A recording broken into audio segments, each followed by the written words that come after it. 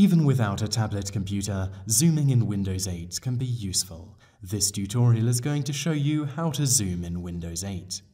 First, make sure that you are in the Metro view of Windows 8. If you are in the desktop view, you can return by pressing the Windows button on your keyboard. At the bottom right-hand corner of the screen, locate the small square button with a dash inside it. Click this and you will get a zoomed-out view of your Metro interface.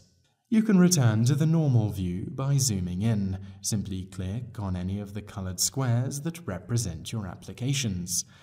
Alternatively, you can zoom in and out by holding the Control key on your keyboard and using the scroll wheel on your mouse.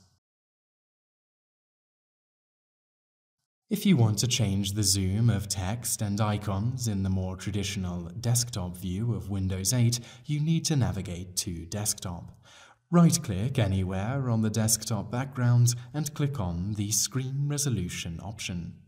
In the window that appears, click on Make Text and Other Items larger or smaller. New options will appear and you will be able to change the size of all items.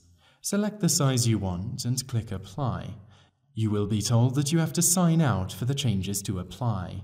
This is how to zoom Windows 8 in both Metro and desktop views.